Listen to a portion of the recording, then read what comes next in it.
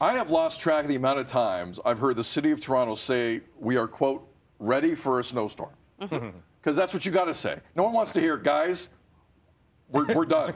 We don't know what we're doing. We don't know what we're doing. We have one plow. Yo. We didn't really see this coming. Yeah, there's a storm on the way. We're screwed. Nobody wants to going to hear that. No one's going to say it. No, and no one's feels like it. Yeah, well, there's now a pattern developing, especially this year, and a lot of residents of the city of Toronto have a lot to say on this, and some councillors as well from Ward 12, Toronto, St. Paul's. Josh Matlow, and you've seen the clip earlier today. Tammie ran it, but he put out a tweet.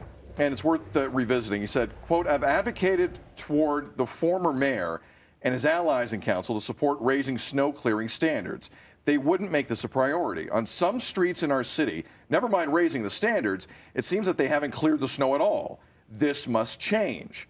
Clearing snow, especially in a Canadian city, should be a basic winter service. It's about being a functional, safe, and accessible city. Waiting for the snow to eventually melt just isn't acceptable. That is the strategy, for the record, I am taking this morning and for the rest of the week. I heard temperatures of 4 and 3 degrees. I'm going to roll the dice on this because I didn't get a chance last night to get out there. Yeah. I'm going to let it go. But generally, Devo, listen, the snow issue is one issue. Council generally functioning normally is another. Where do you want to take this? I mean, he's not wrong, but he's also in a position to make that change and make that a basic function for, right? Speak on it. Look, it's different for me, and I'm going to preface this with this because I live in kind of tourist area. And so for me, this is not everybody's experience, but my personal experience, it's not that bad. Things get done pretty quickly. Again, though, it's because of the area I live in. This area here of Yonge Dundas, down by St. Lawrence Market, Distillery District, those areas are getting cleaned up because they want to keep it nice for tourists, right? So I don't have the same experience as a lot of people like that neighbor, the Baker and Lonsdale that we just saw right there. I don't see that for 4 or 5 days. My sidewalks and my roads are clear pretty quickly. So they are doing it in some spots. I'll give them that and give them credit for that. But there might be a reason they're being done in some spots. Got to look pretty. For sure. Right. My Toronto experience, I lived downtown for years, and I was in the same situation as Devo, where things were cleared pretty much quickly. But when you look at those side streets, yes, it's tough to get in there. And to be fair to the City of Toronto and the transportation services, they have actually upped their game when it comes to trying to get to the snow quickly. Before, it used to be like 8 centimeters of snow before they went out there and started plowing.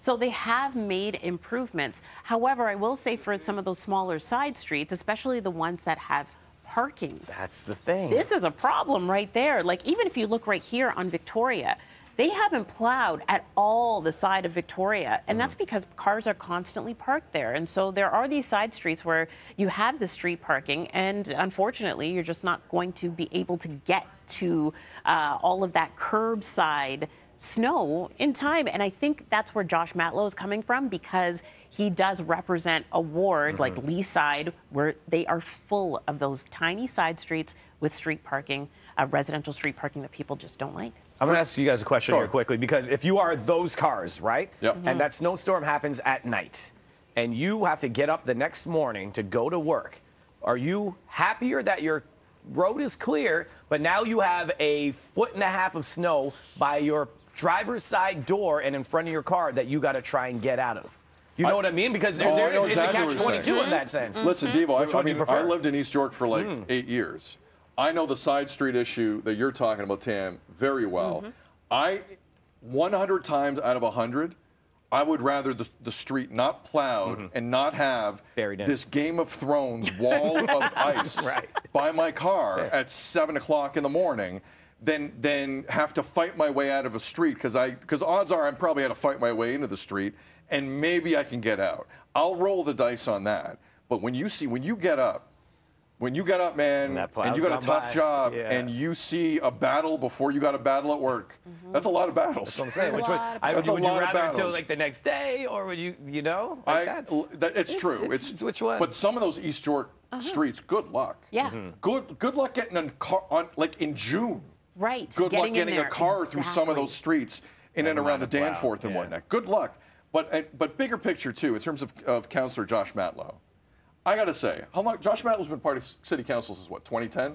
Something like that? Has it been? I feel longer. Long time. It may be longer. Yeah, it feels like 20 years for Josh it feels like a long Matlow. time. Yeah. He's been complaining about the city for Could be 20 20 years. time. Yeah. I am getting tired of the sitting MPP who's been there for 10, 15, 20 years, the sitting MP who's been there for 10, 15, 20 years, the sitting councillor who's been there for 10, 15, 20 years, especially now that city council in the city has been chopped in half.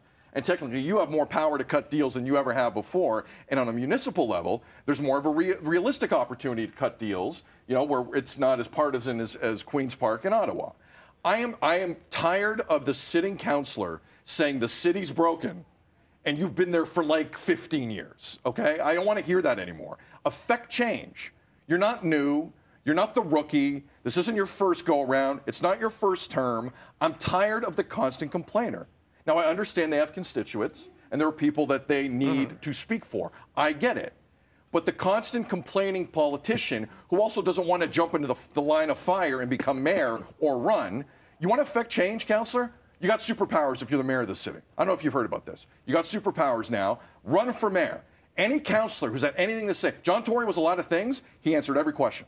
He was out there every press conference. He took all the heat. For any councillor who just wants to complain constantly in the city about what's going on, I'm not saying you're wrong, but at some point you got to zip it, run, and put your money where your mouth is, and be in the line of fire and affect real change. Because for the first time in a long time in the city, you could really do that. You could really do that. So, to Councillor Matlow, to anyone else who wants to run, I welcome it.